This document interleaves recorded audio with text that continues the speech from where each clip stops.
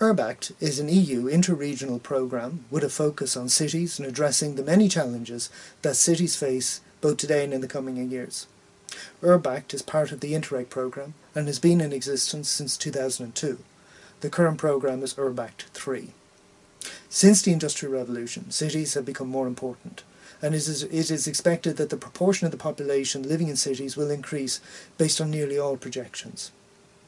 Urbact is aimed at assisting city administrations to develop better planning and governance. The programme sets itself the aim of achieving smart, sustainable and inclusive growth. Not only will successful cities in the future need to be economically successful, but environmentally sustainable and a place where people want to live.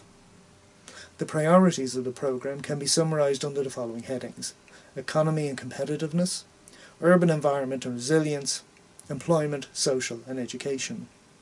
In effect, these can be summarised into a model of a successful city as one with a successful economic model, with an environmentally sustainable approach and a focus on people living in the city. It must be remembered, in a highly mobile economic environment, people can choose where they want to live and work.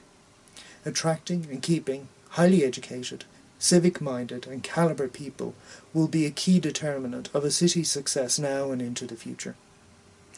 Urbact has a detailed two-stage application process.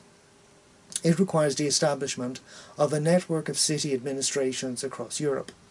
These can be implementation networks or dissemination networks, focusing on either actions or sharing best practice. The EU contribution to budgets for cities and regions defined as below the European average is 85%, and it's 70% for other cities. Urbact is really for cities and helping them develop in sustainable ways moving forward. The application process is quite in-depth and reflects the importance of local urban government.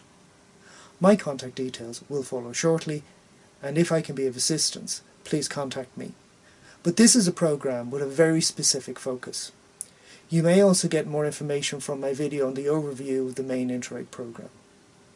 I hope you found this of use, and good luck with your projects.